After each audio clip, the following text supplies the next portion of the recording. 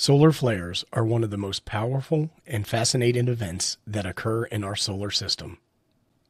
These eruptions of energy from the sun's surface can cause a range of effects on Earth, from stunning auroras to disruptions in satellite and communication systems.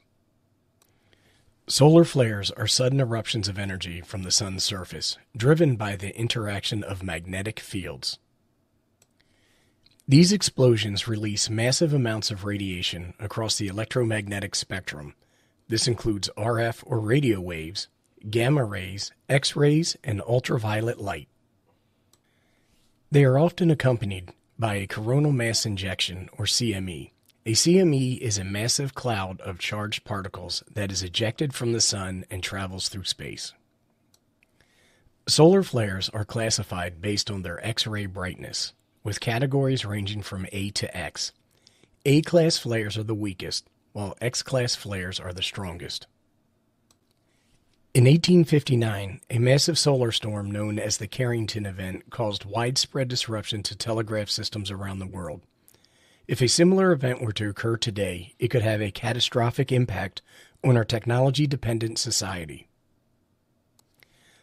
Solar flares occur when magnetic energy that has built up in the sun's atmosphere is suddenly released. One common trigger for solar flares is the collision of magnetic fields in the sun's atmosphere.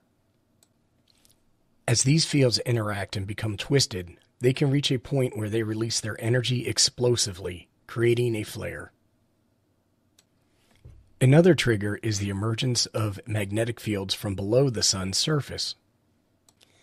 These new fields can disrupt the existing magnetic fields and cause them to release their energy in a flare. The frequency of solar flares follows an 11-year cycle known as the solar cycle. During periods of high solar activity, there are more flares and other solar events, while during periods of low activity, there are fewer. The release of this energy is accompanied by a massive explosion of plasma, a hot ionized gas that is made up of electrons and ions. This plasma is accelerated by the magnetic energy released in the flare and is propelled out into space. Solar flares can have a range of effects on Earth, from the awe-inspiring to potentially dangerous.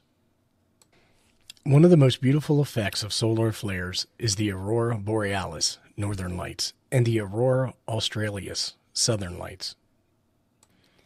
These stunning displays of light occur when charged particles from the sun's flare interact with the Earth's magnetic field, causing the atmosphere to glow. Solar flares can disrupt the Earth's ionosphere, which can affect satellite and communication systems. This disruption can cause satellite signals to degrade or even be lost, affecting everything from GPS to television broadcasts. In extreme cases, solar flares can cause power grid disruptions. The energy released in a strong flare can induce electrical currents in power lines, potentially causing blackouts or equipment damage. While the Earth's atmosphere protects us from the worst of this radiation, astronauts and airline passengers at high altitudes can be exposed to increased radiation during a flare. Understanding and predicting solar flares is a complex and ongoing area of research. Scientists use a range of tools and techniques to study solar activity, including ground-based observatories, space-based telescopes, and computer simulations. One important tool for predicting solar flares is the Solar Dynamics Observatory, SDO, a NASA spacecraft that monitors the sun's activity in high resolution.